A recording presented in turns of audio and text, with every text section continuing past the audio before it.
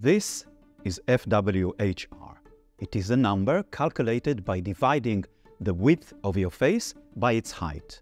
To find it, divide the distance between your left and right temple by the distance between your upper lip and your eyebrow.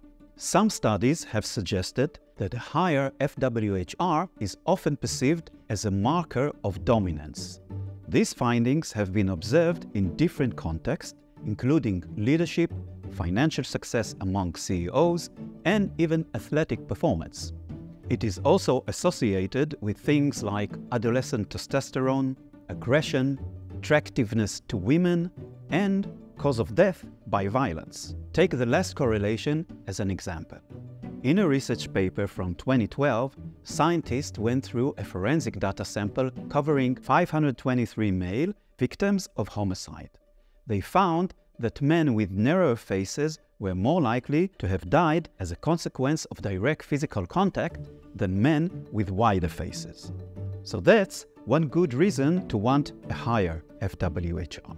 On the other hand, this trait was also found to be predictive of aggression, exploitive behavior, cheating in relationships, and deception.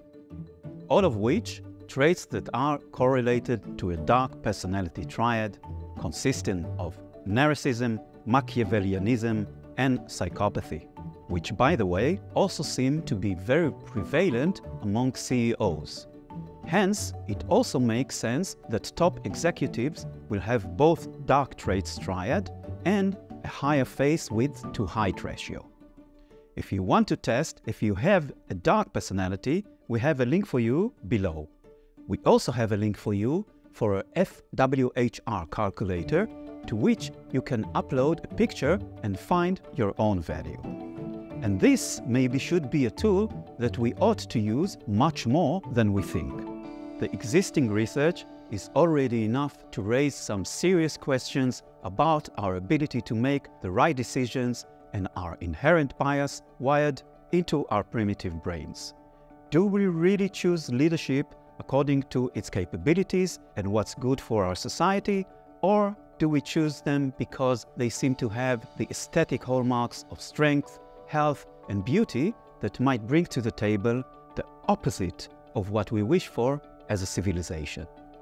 Testing a variation of that question came about June 24 from a research team headed by Valentina Paredes of the University de Chile.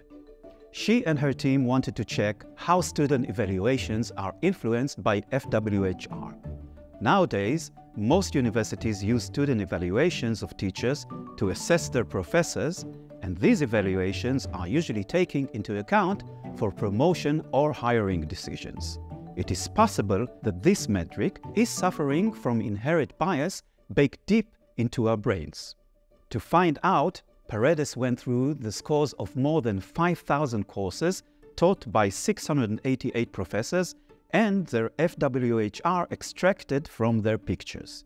The findings clearly showed that for male professors, a higher fWHR consistently led to higher and better evaluations across all kinds of measures. This, by itself, is already challenging, since other successive professors need to work harder to reach the same level of their attractive co-workers, if they even can. It seems they are less judged by professional standards and more by looks.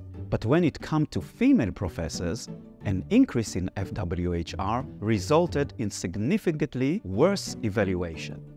The reductions were substantial across different measures of teaching evaluations. This finding indicates a strong gender bias, whereas the same element that benefited male professors was harmful to female professors. It also indicates that we have brain circuits that influence our decision-making in a way that twists reality. Paredes also controlled for fWHR and found that if it had no effect on student evaluations of teaching scores, the likelihood of female professor receiving the highest evaluations among all teachers in given term would increase by 13%. And this applies not only to the education sector, but basically to every sector where employees evaluate a co-worker. It is not only a gender bias, but also an evolutionary one that seems in general to prefer putting the power in the hands of people who are not always the best for doing the job. So now have a look around you. Are you evaluating, choosing, or looking up to people around you for the wrong reasons? Can we really trust ourselves as humans to make the right decision for the right people showing us the right way forward? Or do we need to design new systems to make the right choices? Thank you for joining us for this face exploration journey. Please like, comment, and subscribe.